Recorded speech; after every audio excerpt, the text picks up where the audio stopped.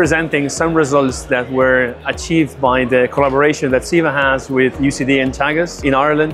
And we're sharing the information related to the incidence of embryonic losses deriving from either animals that are inseminated or they're transferred, receiving embryos either of fresh or frozen origin. And we've been able to determine the timing of these embryonic losses using the ultimate technologies, starting from 18 days up to 25, 32, 62 days, 125 days up to calving. Using these technologies, we'll be able to, in fact, discriminate what are the most critical parts of the pregnancy where we lose the majority, in fact, of these embryos. And in a seasonal system such as is the Irish one, embryonic losses are a big deal because we have a very short time frame where we can get these animals pregnant in order to maintain their, let's say, seasonal milk production.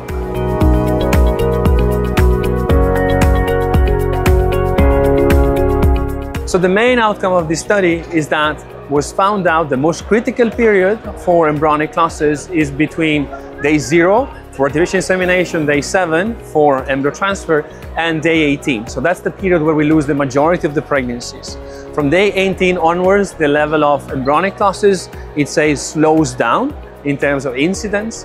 But when we use frozen embryo transfer, we do still see a higher drop of embryo that are losing between, in fact, this A18 up to day 62.